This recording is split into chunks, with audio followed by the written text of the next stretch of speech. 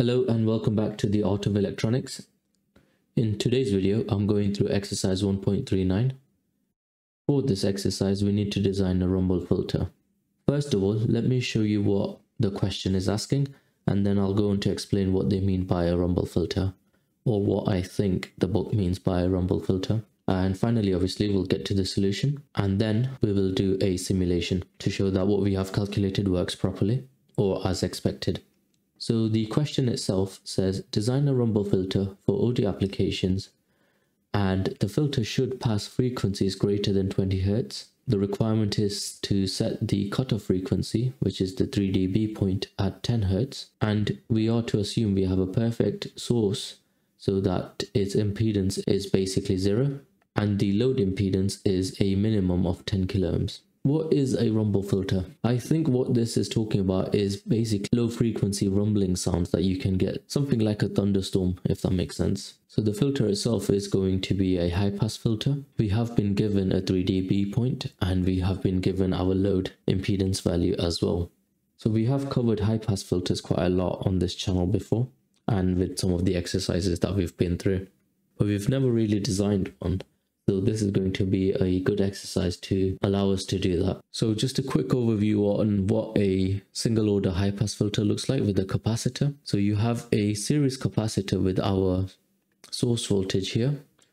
You have a parallel resistor with the load, and basically on the output you have a load resistor or a load impedance. It doesn't need to be a resistor over here. This is just representing the load. And this is what the frequency response looks like. So on the x-axis you have the frequency, and on the y-axis obviously you have the gain, and the 3 dB point is the FC, basically the cutoff frequency. And in case for this filter, that's going to be set as 10 Hz. So let's firstly talk about the known parameters. I know we've already been through them, but it's a good idea to just jot them down. So cutoff frequency is 10 Hz, the source impedance is 0 ohms, and the load impedance is 10 kilo ohms minimum. And this is what our filter is going to look like. Obviously in simulation we won't be able to have a 0 ohm resistor, so I'll just change that to something that's really small value. We have a series capacitor, a parallel resistor which form the filter, and then this is basically our load. So the filter itself is just this C1 and R1, and we need to calculate the values of these two components over here. So referencing back to Art of Electronics, on chapter 1.7.1, I think it's page number 44 near the bottom left, the book recommends that you have a filter resistor value that is 1/10 of the load resistor value, so that it doesn't affect the filter performance significantly. So as we have a load resistor of 10 kilo ohms, our R is going to be fixed at 1 kilo ohm, which is 1/10 of 10 kilo ohms. Now to calculate the capacitor value, we can use this cutoff frequency equation, which is 1/2 pi RC. Obviously the only unknown in this is the C, so we need to get the C by itself. We previously fixed the resistance to 1 kilo ohms, and the cutoff frequency is given to us in the question as 10 Hz.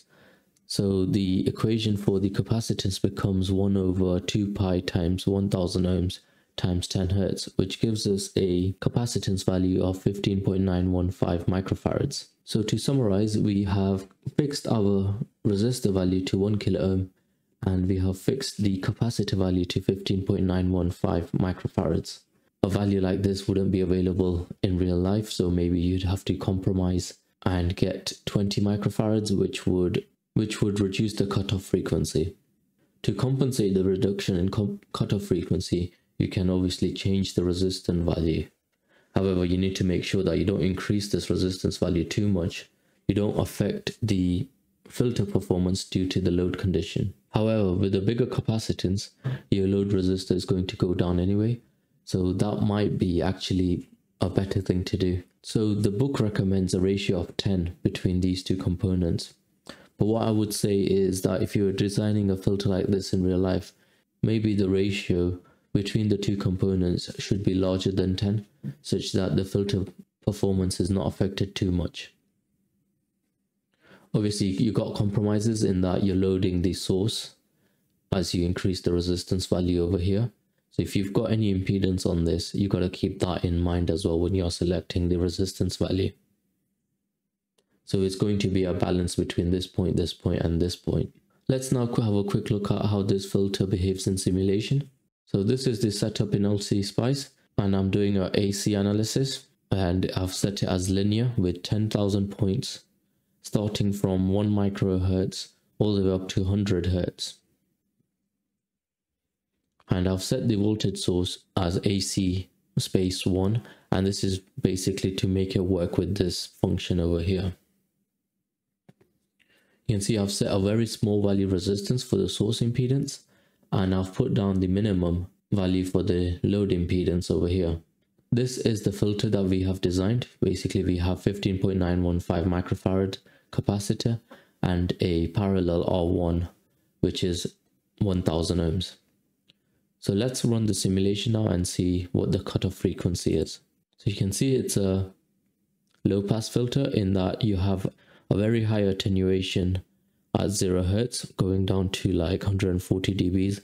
And then let's have a quick look at the 3 dB point. So you can see the dB value over here, and you can see the frequency over here. So you can see at approximately 10 hertz, we have a attenuation of minus 3.42 dBs. So quite close to what we were looking for. Now let's try one of the suggestions I made during the presentation, which was to have a smaller value resistor over here and increasing the capacitance value. So that would mean that the filter is affected less by the load impedance. And obviously we have a perfect source anyway, so it's not going to be affected by this side. So I'm going to change the value of the capacitor to 47 microfarads, which is a value that you can find commonly. Going through that equation again for the cutoff frequency, I would need a resistance value of 339 ohms. So let's do the simulation on this and see how close it is to the 3 dB point. So you can see now that it's a little bit closer than what it was before, but it's still not perfectly at 3 dBs. But then again, my frequency of, because this is a manual thing that I'm setting here, and obviously I can't find the 10 hertz point exactly, and that might be due to the number of steps I have in there. But you can see this filter is doing roughly that what we wanted to do. But then you can play around with the capacitance value and the resistance value to get to real life numbers, because having a capacitor value of 15.915 is no use to anyone. I think what you should do is calculate the exact values first, so 15.915, and then find the closest real life available value there. Resistors are generally easier to find than capacitors in that you have a lot more options for the resistance values. So it would be easier to kind of adjust the resistance value after fixing your capacitor to a real world value if you were to design a rumble filter for an audio application. So thank you for watching today. Hopefully you found the solution useful. Don't forget to like, comment and subscribe and share this video.